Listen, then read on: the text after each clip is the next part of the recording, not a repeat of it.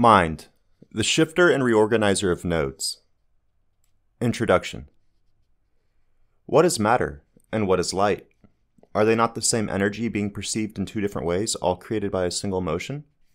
Mind, the shifter and reorganizer of nodes, theoretically discusses how our mind's various states influence the natural drifting of energy as it follows along the habitable spiral of perception. There is only now, and the now moment is created by one half past and one half future, all existing within the vortex of time. Consciously, they become layered on top of each other to give us the smooth and easy experience we share. Through space preparation, we see the true shape and nature of our reality. Following the circadian rhythm along our daily orbit through conscious density, and you see it is tuned to various harmonics depending on the time of day, as it mimics a gyroscope hanging on a string at a 90-degree angle. However, it is all in the now. Our wants, don't wants, assumptions, and expectations are in constant vibration, working with the fluid to best synchronize with our projections. It is the synchronization of all beings in the light state that ultimately create our motion and manifested experience. The Vortex of Time. All aspects of creation are in a state of motion and in a state of orbit. It is the nature of our existence. The human body orbits the center of the Earth orbits the center of the Sun orbits the center of a galaxy. All those structures orbit the center of all time, with many steps between our universal system and that of the next. However, there is a greatest center of all moments. Our physical experience is directly related to that greatest inertial reference frame. Considering we are human, information exchange is controlled by a factor of the speed of light outward and one time the speed of light inward. We cannot see past the smooth cosmic microwave background, and we cannot see into black holes. This is somewhat illusionary because there is a perception interacting with a field of energy. Einstein's theory of relativity shows us that time dilations and Lorentz contractions ultimately give us the stretching and crunching of a singular fluid to create all experiences. It is all relative. Which universe you will experience and which energy may manifest. It is the relative crunching and stretching of a singular fluid that creates your current position and line of sight. A liquid light state prediction. In the liquid light state universe, we calculated a theoretical size for consciousness. There is always a starting point, and so we start here. How big is our consciousness in the now relative to our experience? Let's first examine our physical manifestation in the fifth dimensional vortex after. Perception is based off frame rate, and the human brain takes a picture of reality roughly 60 times in a second. The speed of light is approximately 3 times 10 to the 8 meters per second. This means that light from your physical body travels 5 times 10 to the 6 meters per conscious snapshot. Let's call this the radius of the conscious now. When you multiply that by 2, you get 1 times 10 to the 7 meters. This implies that the longest standing wave that may exist within our conscious snapshot is 1 times 10 to the 7 meters. Time atom prediction. The crystal of time shows us that matter and light are first differentiated when acceleration is equal to the speed of light. This is what creates the habitable spiral of perception. It is a harmonic relationship of energy orbiting a black hole determined by A equal to v squared over r. Acceleration is equal to the speed of light, and so the equation may read c equal to v squared over r. Our brains act like an antenna picking up information based on our maximum conscious harmonic. Every point in our three-dimensional space has a unique light state, meaning each point has a different incoming and outgoing energy and may be seen as the center of a black hole. Essentially, every point in space and time has a unique sphere of orbiting energy that creates it. Time atom puts you in the center of time and shows how your perceived experience or dimension is a direct relationship to the incoming energies that orbit you and the conscious harmonic of your mind. You could say in a physical sense that our consciousness is created by waves consisting of delta to fast gamma. Each of those vibrations would then be tuned to a specific orbital rate and distance. For example, at 1.2 Hz, the delta wave may be considered the longest wave in our experience.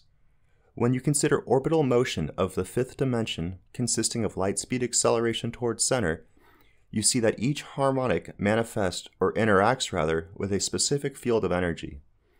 This is what gives us the table of universe and implies that our next conscious harmonic will be related to a frequency of 100 to 220 Hz, centered around 160 Hz and 320 Hz to follow. Astronomical significance. Deltiverse may exist in a cloud that orbits our center of time at a radius of 5 times 10 to the 6 meters. Take a moment to really look at what this may imply. We only perceive the now moment, which is a creation of scaled waveforms as matter is being crunched in from the fluid and light stretched away. Our physical is illusionary in that nature. The still pencil. In a physical sense, the pencil sitting still on the table is not moving. All we are seeing is the physical now. It is not the true past of the energy creating it or the true future of that flow. In a real sense, it is being manifested, blipping in and out of solidity at scales related to the Planck second. It is a focusing, a curling, and an emitting of the fluid as it continues to drift inward. It is in a state of constant manifestation from scaled waveforms that pass through and continue onward. The table of universes. Understanding that each harmonic is ultimately controlled by an orbit of the fifth dimension, we may now create a table of perceivable universes and theorize on other energies or flows which may offer us a conscious experience. This also offers us insight into the total field of perceivable experiences for human consciousness. Remember, they are all related to 2 to the n for the Noviverse direction, which could be considered denser, and 1 over 2 to the n for the lowerverse direction, which is less dense. One thing to note is that humans have a prime multiplier of 2 related to orbits within time. It may be possible that other complete conscious sets exist, such as 3 to the n, 5 to the n, and so on. These fields would require an extra bit of technology to properly harmonize. Either way, there exist more dense and less dense realms of creation in which we may harmonize. However, how does our conscious now affect the manifesting and manifested realms? How do our postures of mind, body, and spirit influence the past, present, and future? Where do we exist? From our perception, the physical body clearly exists within our dimension. However, when you consider your body throughout all of time, you see that your body is a manifestation of less dense and more dense realms overlapping to create a now moment. It is like the still pencil being manifested into the current position. When looking at this from above, you could be a string of energy that starts from the most outer regions of the lowerverse and spirals inward into our waking universe, and then continues onward towards the center of time. Amplitude and frequency of thought forms. There are many types of thought forms, and for reasons here, we will break it down into wants, don't wants, assumptions, and expectations. The in the moment, short pacing, for example, getting a glass of water, a kind of I'll just do this real quick kind of thought, would have a higher frequency when compared to a subconscious form relating to assumptions and expectations about the general nature of reality. This is easiest to see by looking at the theory or concept of space preparation. As the now manifests from the light state, there is a crunching effect of the electromagnetic wave. It shows that the future of the light state exists in extremely long waveform. The now exists in the state of matter. The light state just before the now is composed of very short waves but not yet manifested. The easy user interface of the mind, body, and spirit is the shifter or reorganizer of nodes. The once of the now work with the waves that are closer to being manifest. These would be of a very high frequency and almost that of matter. The assumptions and expectations of a lifetime work in the longest of wavelengths. They start reorganizing the light state from the greatest reaches of our consciousness. A daily orbit. Throughout our day, our bodies naturally follow the rising and setting of the sun. This includes our conscious harmonics. This cycle is known as the Circadian Rhythm. Let us now map our daily orbit around the center of time so we may gain more insight into the nature of reality. Here is a very simple schedule that outlines the maximum conscious harmonic in relationship to time of day. Let's start from the moment we enter our Deltiverse. A circadian rhythm properly tuned to nature will follow as so. From approximately 11:30 p.m. to 2:30 a.m., our primary conscious harmonic is the delta wave. From 2:30 a.m. to about 5:30 a.m., we are in theta waves. Then from 5:30 a.m. to 7 a.m., we are in alpha waves. Throughout the day, from 7 a.m. to 7:30 p.m., we flux from beta to alpha, but are primarily in beta. As we start to wind down, our conscious harmonics start to slow. Then from 7:30 p.m. to about 10:30 p.m., we are in alpha. Then from 10:30 p.m. to 11 p.m., we drop back into theta. The Deltiverse. Starting from midnight, we see that our primary conscious harmonic is the delta wave. As morning approaches, our consciousness enters the halfway point between harmonizing with the delta wave versus the theta wave. At this moment, approximately 2:30 a.m. and at a radius of 6 times 10 to the 5 meters is when our antenna switches to the theta state. The Thetaverse. As conscious tuning follows its natural orbit, it accelerates towards the center of time. At approximately 5:30 a.m., at a distance of 1.5 times 10 to the 5 meters, our orbit falls into the halfway point between the theta and the alpha. This is the moment when our antenna switches from theta to alpha. The Alphaverse.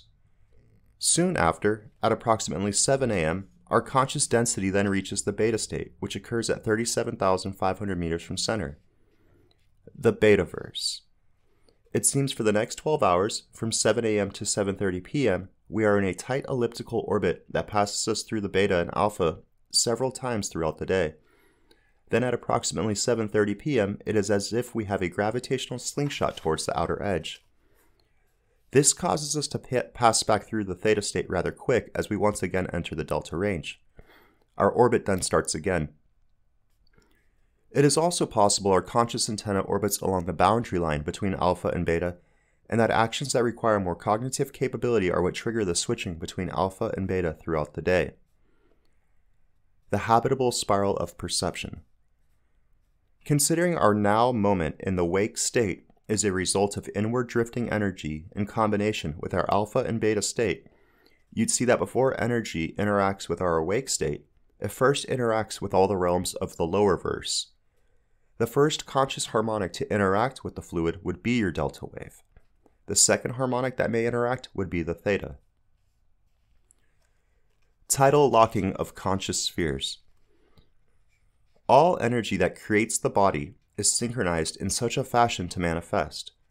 When you consider the natural manifestation of consciousness, it seems to follow an orbit related to the precession of a gyroscope hanging on a string at a 90-degree angle. In essence, our perception is being dipped into a fluid and then undergoes precession as the fluid spirals through. All orbits have influence on our experience. The pulls and pushes of the Noviverse realm are also apparent, and we will speak on this in a later section. For now, let's stay focused on our typical conscious modes, which are the delta, theta, alpha, and beta. This shows that at the 2.5 Hz rotation of the delta wave may be related to a 24-hour orbit within the fluid. The 5 Hz of theta may be related to a 12-hour orbit, the 10 Hz of alpha would be related to a 6-hour orbit, and beta would be related to a 3-hour orbit. When you map the orbits of the fifth dimensional spheres, you notice something peculiar. It seems as if our center of influence is related to the center of mass of these fifth dimensional spheres. For example, starting at midnight, you could say that all the spheres are on the left side of the image. Then, throughout the day, the spheres all orbit at their tidally locked rates. What you notice is that the only difference between midnight and noon is the sphere related to the delta wave. The only difference between 6 a.m. and 6 p.m. is again the sphere related to the delta wave. This basically shows that our entire conscious experience is somewhat related to the orbiting of these fifth dimensional tidally locked spheres and that they cause our gyroscopic precession. When you expand this outward and inward to include the dimensions of the lower verse and Noviverse, you see that more alignments exist within this tidally locked fluid. Great precessions relating to dimensional alignments emerge.